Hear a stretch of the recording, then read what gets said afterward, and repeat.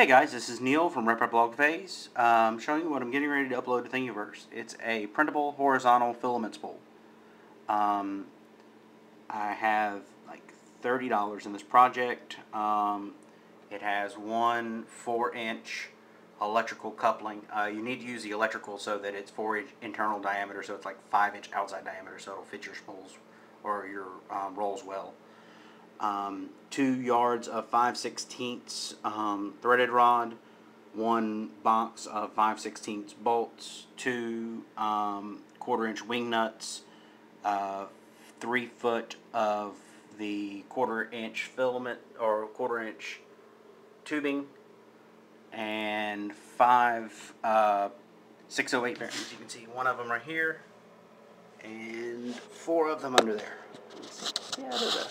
Sorry for turning it upside down. Anyway, so it turns just really easy.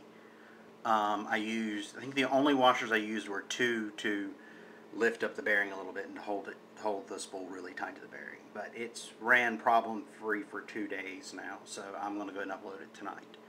Anyway, hope you guys like it. Hope it works well for you if you decide to print it. I did design. You can see the little holes there. It is designed to actually sit under my MakerBot, like the nice MakerBot wooden one.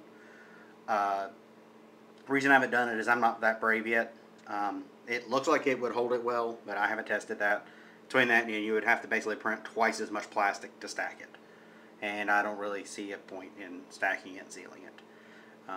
Anyway, I hope this works well for you guys if you decide to print it. I'll also be uploading the HeeksCAD design files if you can fix anything you find to be subpar. Anyway, talk to you guys later. Bye.